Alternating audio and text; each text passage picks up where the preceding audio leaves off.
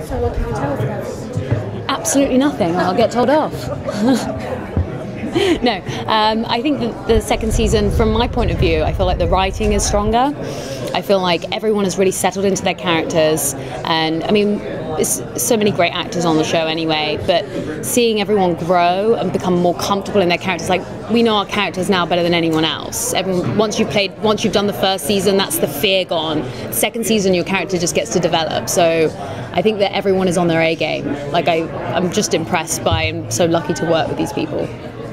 And being that so much of season 1, Mary's story was about like trying to get her own autonomy, will motherhood be like a further extension of like trying to achieve that autonomy like within herself? Yeah, I think that, you know, Mary, she last season the thing that she was living for was, you know, this world that was going to be accepting of women and, you know, celebrating, giving women a voice and celebrating music and art and not being ruled by these Puritans. And this season, it's the same fight, but it's not just for her in a selfish way. It's so she can live in a world with her son.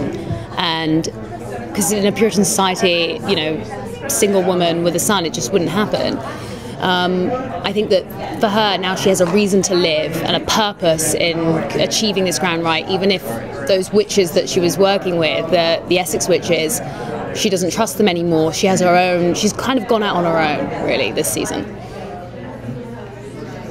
Can you talk a little bit about Mary's relationship with Mercy? I love that dynamic, and I've seen the season premiere and things get very interesting. What can you tell us about that? Well, I mean, first of all, Elise is such a fearless actress, and for someone who, I mean, she turned 21 like this year or something, and she's so brave and she's so interesting, and her work this I mean, last season she was obviously incredible and fearless. This season it's like this, she's even more of a threat to Mary and to me as an actor, because she's such a scene stealer. I'm like, oh my God, she's good. She's just so interesting to watch, and the dynamic between them now is Mercy is crazy and she's dangerous, and you can't negotiate with crazy, but Mary loves her. Like she adopted her into this, and she feels sort of responsible for her. Mary's not.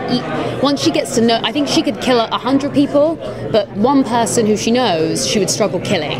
She would only be good on like a mass level, sort of like a politician, you know, like when they send people to war. That's what Mary's good at. She wouldn't be able to have like I think she would struggle to kill Mercy, but Mercy now has become so dangerous that is she going to have a choice but to do that, you know?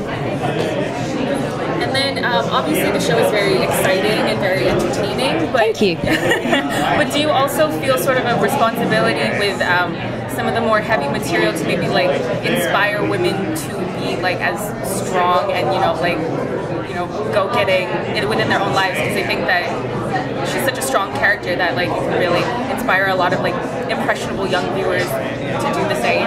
Yeah, that's an interesting question. I think, you know, I think just having like a show where there's like, and now we've got like 5 very strong female characters on, all with their own storylines and their own like issues, their own set of issues. None of them are all good or all bad. I think for me that is sort of inspiring for all women, you know, like you want to feel like you can be whoever you are without being judged, and there's a certain, that's how I sort of relate to what Mary wants with the witchcraft. She just wants a world in which she's treated equally. Make it Tell us a little bit about when we'll see Shane, Wes, and John and you interact again. And because we're not quite sure, as I mentioned, I've seen the premiere, it was so great, but I don't want to spoil anybody else. Just maybe what's coming up with them. Well, you know, I think that Mary believes John is dead. You know, that's it. Once she didn't go to meet him at the end of the finale, there was a good chance that he was going to die, that the militia were going to find him, and she believes him dead, so she has to push that to the back of her mind and that relationship. But there is a presence of John, and I think she feels that, and it's very confusing for her, and I think that at this point she believes that's coming from her son. But it's a tough situation where she's trying to face the fact that this person has died, but she still feels like he's with her. So it's almost like having this this nagging feeling that she's got, but she can't operate the way she has, the way she needs to get on, thinking that he's still alive. So she has to sort of toughen herself back up again, and like I just said over there, like fuck the pain away. Like I think there's a certain amount of it. She's just like, no, get on. Like you need to get back to your best, where you don't care about anyone, and I think that's sort of where she's at.